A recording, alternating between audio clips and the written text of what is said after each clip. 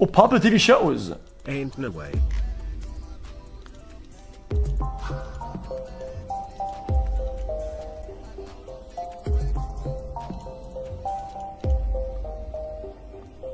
Hold on, let me put this on 2-speed.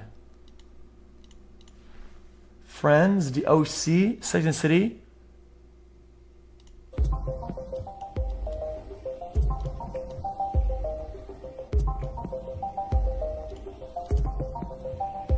Lost is crazy. It falls off though. Once they figure out the mystery, it stays good for a little bit and then it falls off. The mystery is really good though. They played their cards right with how long the mystery stays a mystery. Prison Break is amazing.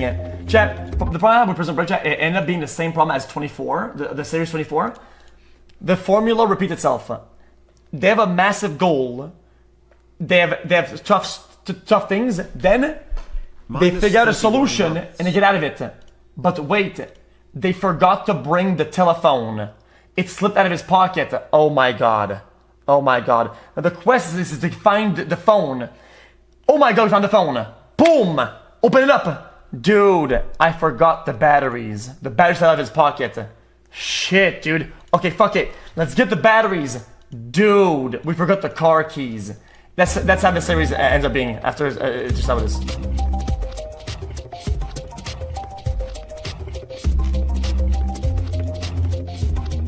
It's true.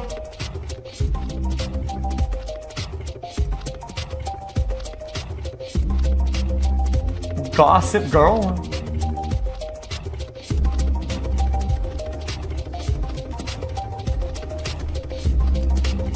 Man, things were stale. Holy shit.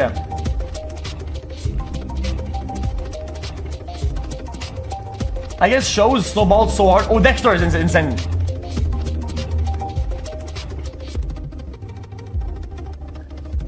Dexter's one of the most consistent shows of all time. It is consistently good. Doesn't get worse or better. It just it is a consistent force.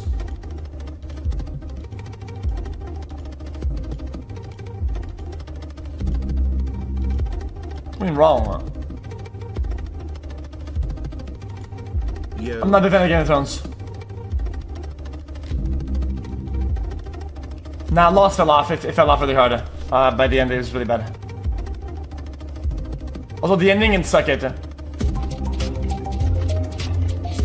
Walking Dead went hard. Chat, it's not these guys are falling off. It's just that Game of Thrones is just took over so hard that like it just makes everybody look smaller.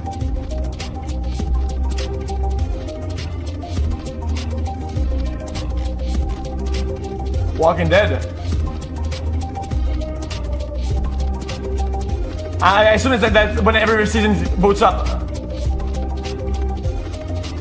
Orange is the New Black, I think it kind of sucks. Grey's Anatomy sucks. This sucks. This sucks. This sucks. That's garbage. Narcos is hard. I love Narcos. I just finished rewatching it. Stranger Things was good. Early seasons for sure. Boy, we're nearing the end. Let me slow down that a little bit. It's too fast now.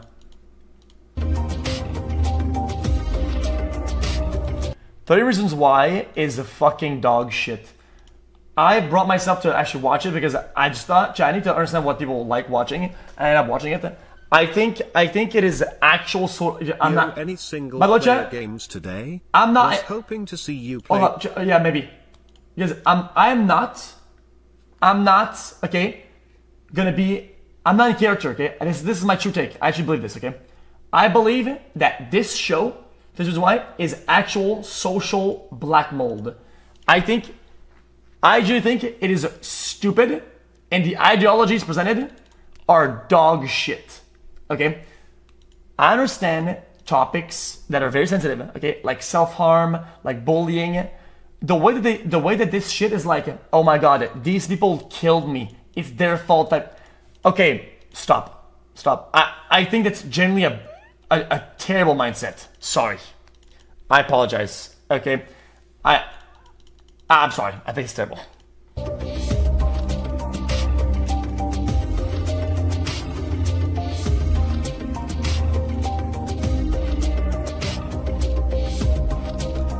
Because if you were to make if you were to make a list, okay, of why something happened, okay, and you went down all of it, okay, she ends up blaming people that didn't really do anything that's that wrong at that age. Things that just kind of happen. Like, oh, dude, this guy, dude, like, we were in class, and I asked him, I borrowed one of his pencil, and I snapped it. Boom! Dude, high schoolers, when you're in elementary school, shit happens, bro. Like, people do that shit. Like, I get it, dude. But I like, dude, you killed me. That one time that you broke my pencil, that killed me.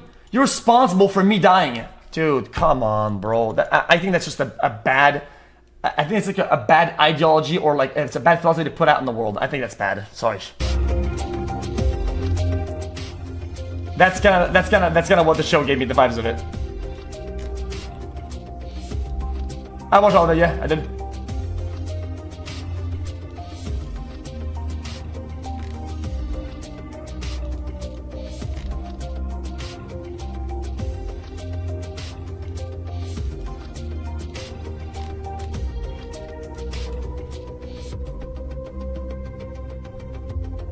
Money has to go for like one season, I think. A couple episodes. Well up. Vikings started good as well. Ozark was good the whole way through. This is shit. This is shit. This is still good. Shit. Shit. And garbage.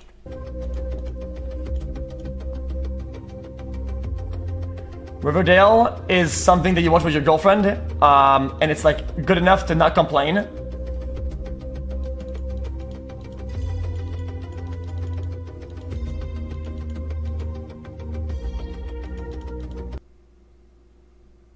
Guys, is that like a bug in analytics? I don't get it.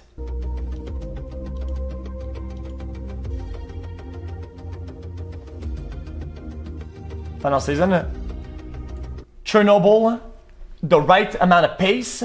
The right amount, the good storytelling. It was just long enough.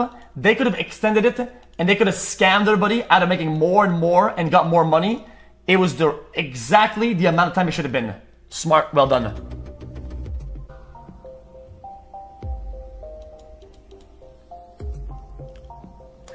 Peaky Blinders is good. I didn't watch Mandalorian, don't care for it. The Witcher was okay.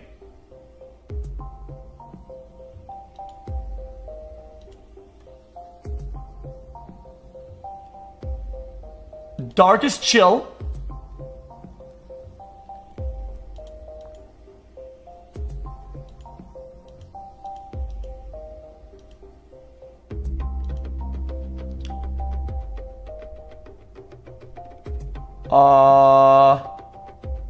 Riverdale's dog. The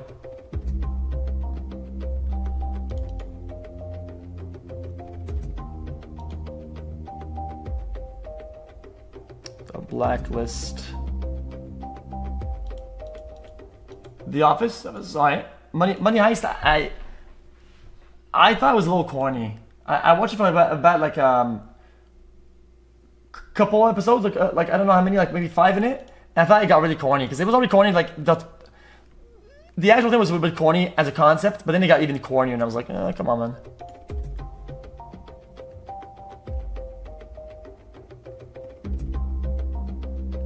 I enjoyed Squid Game. Chat. Here's my actual thought about Squid Game, okay? I think the people saying bad chest and like, oh dude, popular equals bad are all wrong, okay? The reality is that people don't remember, okay? People in life, I feel overall, are bitches looking at the experience. I think Squid Game was an experience, and that experience matters a lot, okay? Because it's a lot of mystery, it's new, it's a different style, and it's some Korean thing that a lot of people aren't accustomed to in the West, okay?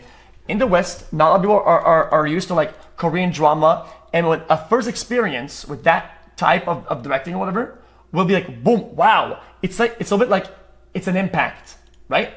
And then, what happens then, is that the magic gets lost because the mystery of the show is kind of like lost, and then it becomes popular and people don't really get why. it's really the intense experience, novelty, and novelty always falls off really hard, okay? And the substance past that is good, but it's not overwhelming. So then people kind of move on, and then people are like, dude, why is this even popular, dude? This is overrated. It's not that it's like that. It's that it gave somebody something new. It's like a breath of fresh air, and that matters a lot.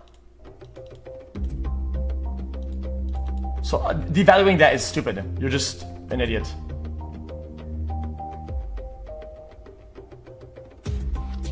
Ozark is massive. I don't know what Brighterton is.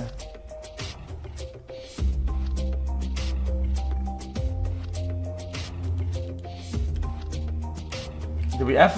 Nope.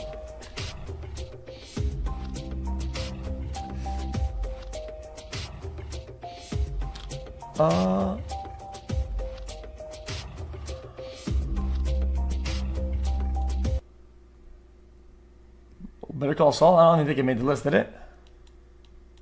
Oh, it did. It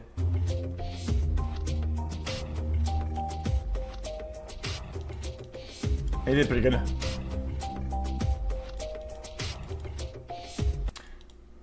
Better Call Saul was even more of a slow burn than Breaking Bad. What I mean by slow burn, it's kind of like really making sure that the main story is in-cemented with multiple elements. Like the foundation is laid very thick. And people are ADHD and they lose interest because they're a bunch of bitches. And they don't understand the value of laying a strong foundation until it pays off, because people need a payoff.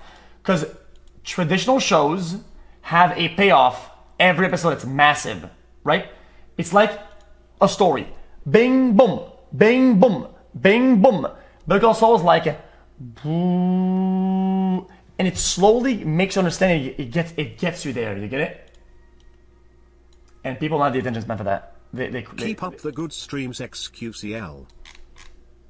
So like you know everything. Well, I know a lot about movies and shit like that. I watch a lot of them. I think I'm a decent movie critic. For example,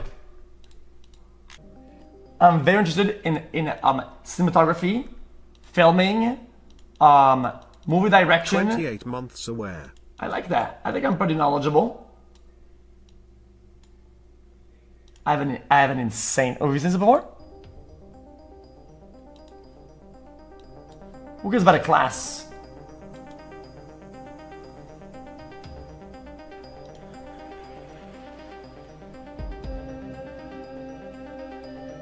In a lot of things that are like art, I feel like people that know a lot are out of touch. Movie night tonight, xQcL. You finish all these shows but can't finish one single player game A bunch of artists, most of them don't have an art background of any kind. Let that sink in. Artists, some of them that paint, some that act, music, singing, all that shit. None of them have any education in that department, not even a little bit. So, who cares? Does that mean that they can't make it? That they don't understand it? No, it doesn't.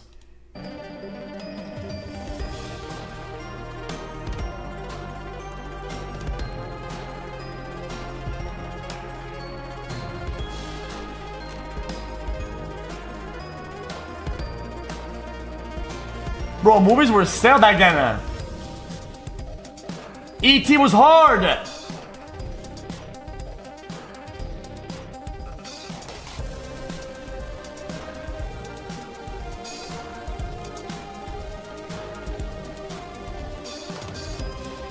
What? E.T. téléphone maison.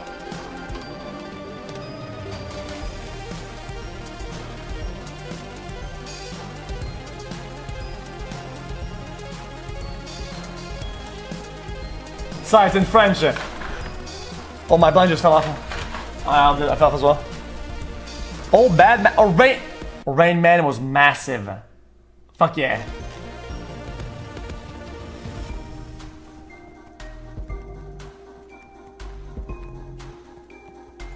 Home Alone is hard.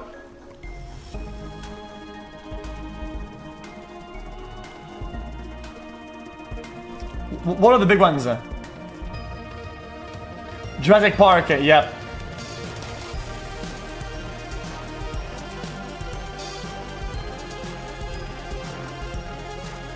The big ones. The Fifth Element. Titanic is massive. Celine Dion carried. Celine Dion carried. Okay. Without Celine Dion, this shit doesn't go as hard. Clutch. Clutch. And she's from my hometown. Yep. Yeah. Suck it. Suck it. We're kind of like homies. Yeah, we're cool like that.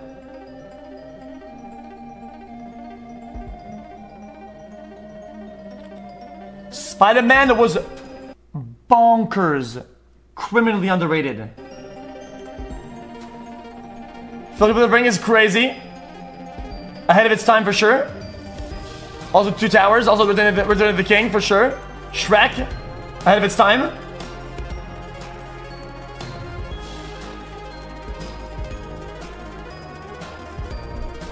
Chat. CGI and stuff at the time was advancing at very fast rate. Both CGI and animation both evolved at very fast rates. And if you did it right, if you advanced fast and you released a movie, you were ahead of your time. And almost every movie in there that has a lot of CGI, practical effects, and also animation are all ahead of their time. Shrek, fucking bullshit, Bing Bang, all of them.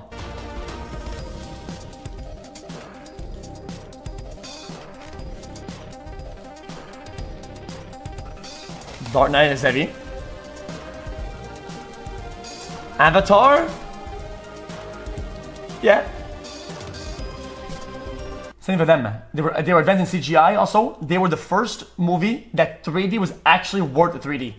The 3D was good enough to be watched.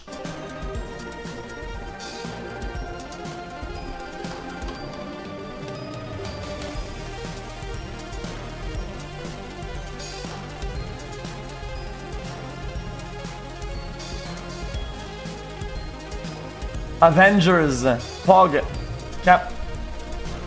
I'm bleeding again.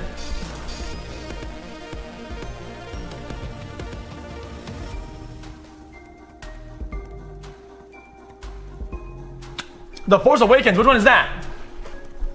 The Force Awakens, which one is that?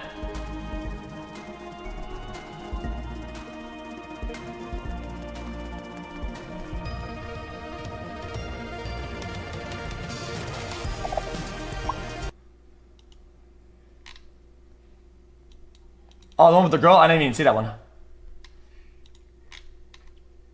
Oh, is the one where he goes boom, boom.